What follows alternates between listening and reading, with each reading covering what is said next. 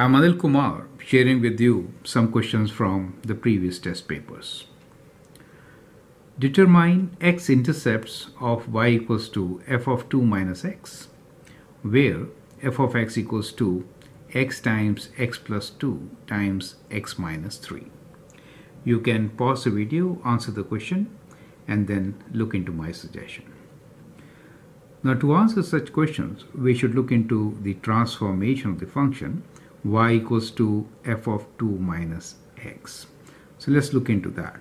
So we have y equals to f of 2 minus x.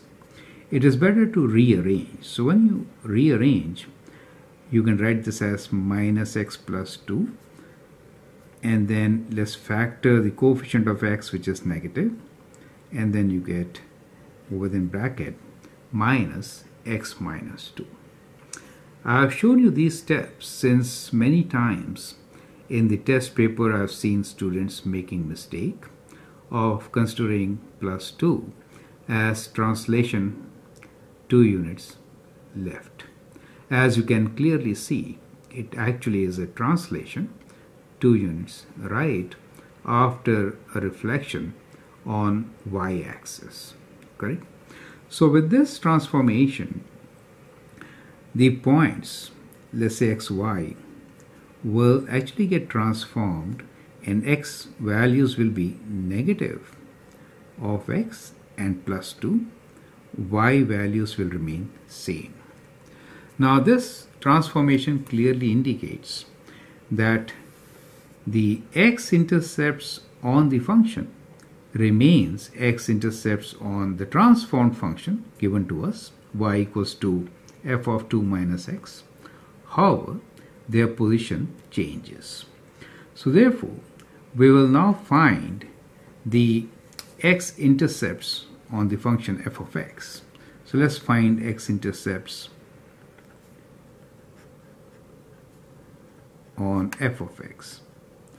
Now f of x is given to us as equal to x times x plus 2 times x minus 3. So clearly there are 3 x-intercepts. So in this case, x-intercepts are at x equals to 0, y equals to 0.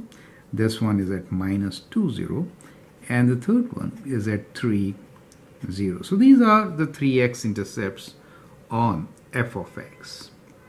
Applying the transformations, now let us apply transformations, right? So apply transformation.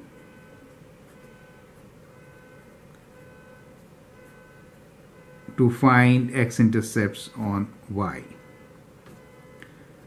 So when you do that, what do you get? See, x values become negative of x plus 2, y coordinates remain the same, right? So now transformed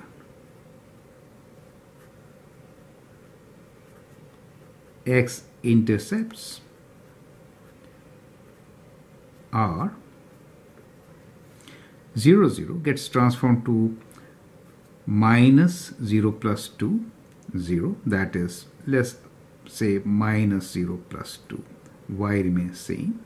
The other one will be minus of minus 2 is plus. So it will be 2 plus 2, 0. And for the third one, it becomes minus 3 plus 2, 0. And that is to say, they will be 2, 0. 2 plus 2 is 4, 0, and minus 3, 2 is minus 1, 0. And therefore, our answer is the x-intercepts are at